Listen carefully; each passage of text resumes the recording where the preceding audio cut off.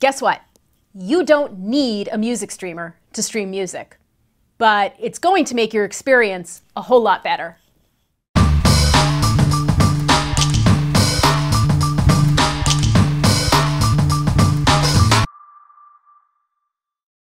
Go ahead and hit the subscribe button so you don't miss any of our audiophile news and reviews, and click the cute little bell to be notified when we post new content. So you've discovered the joys of music streaming.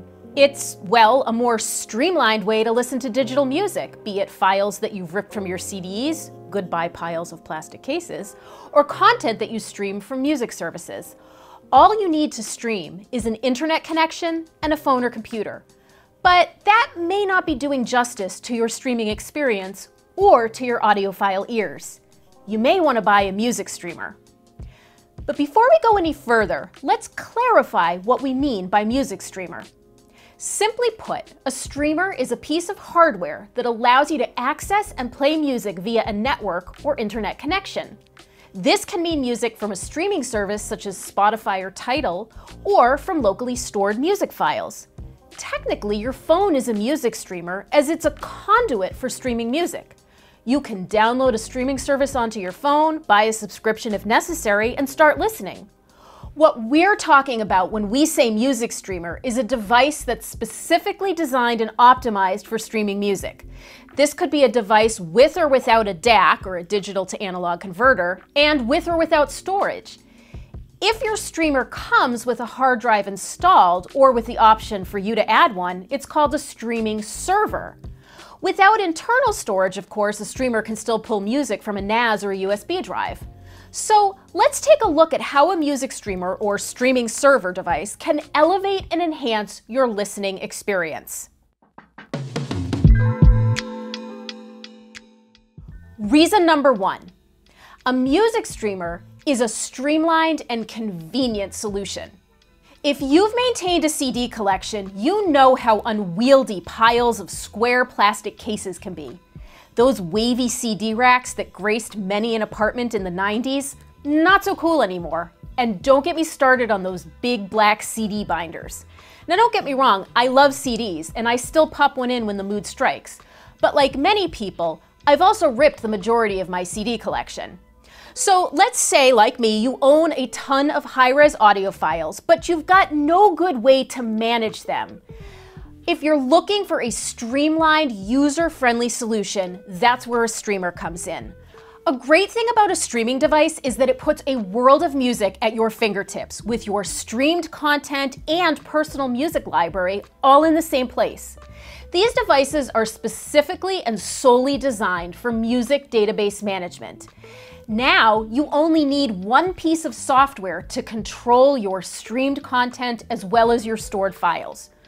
With your computer, you may have had separate software for multiple streaming services, but now it's all controlled with one mobile app via your iPhone, iPad, or Android device. Now you can just sit back, push a few buttons, and grow roots on your couch.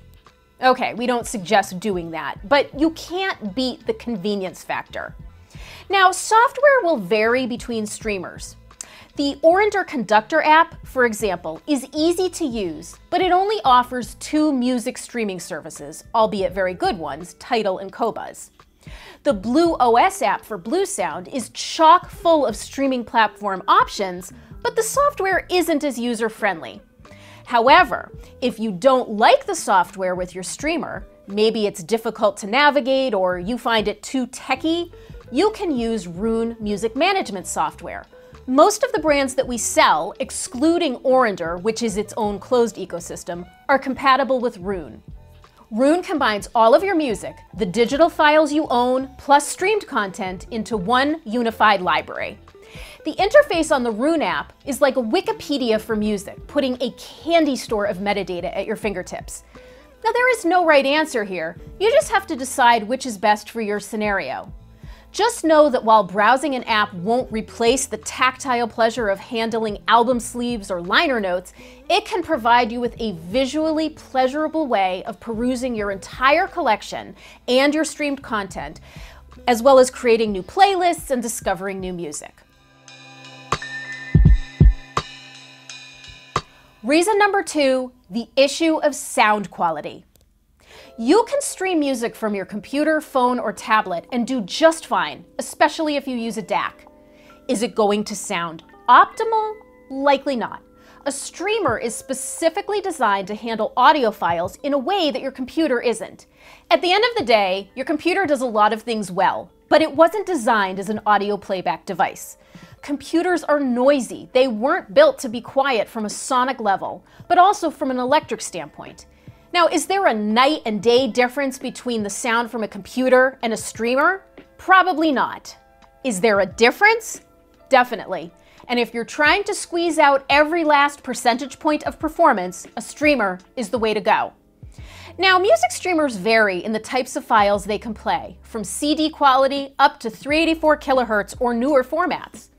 When you're looking to play locally stored lossless files or access high-res tracks from a subscription service like Tidal or Qobuz, you'll want to make sure that your streamer supports the file types you want.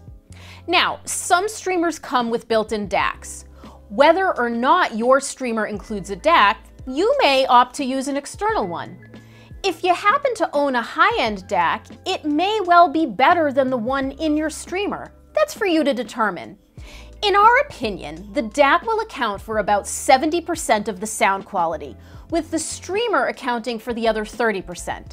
So spend more money on your DAC if you're buying one, but know that both are important. Now here's a rule of thumb about streaming sound quality. There is an argument to be made that the files you purchase from a high-res download site may have a better sound than some of the streaming services because there is an influence of the streaming services' algorithms and how they change the sound quality of the stream. So if you're locally storing bit-perfect files that you've purchased, there is a potential for the recording to sound better. So if you're a critical listener, maybe you want to own some specific critical high-res downloads and then stream the other stuff.